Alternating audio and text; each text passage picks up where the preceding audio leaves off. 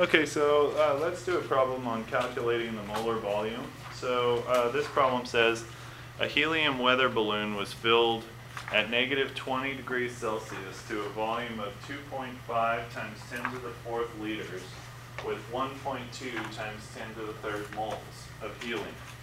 What is the molar volume of helium at negative 20 degrees Celsius?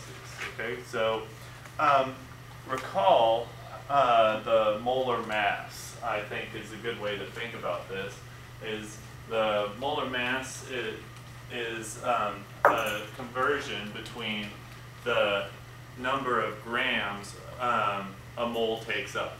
Okay, so this would be something very similar to that. This would be like the number of liters a mole takes up, okay, of a gas in this case, but the molar volume is in units of moles per liter, okay, so that should give you a clue as to how to set this up. So the volume, the molar volume, is going to be a volume 2.5 times 10 to the fourth liters divided by 1.2 times 10 to the third mole, okay? So this would be the molar volume of helium at negative 20 degrees Celsius. So 2.5.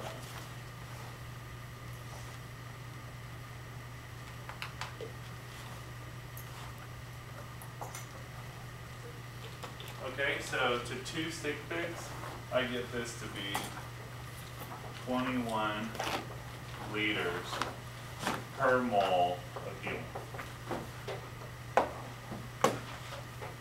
Okay, so at negative 20 degrees Celsius, the molar volume of helium would be 21 liters.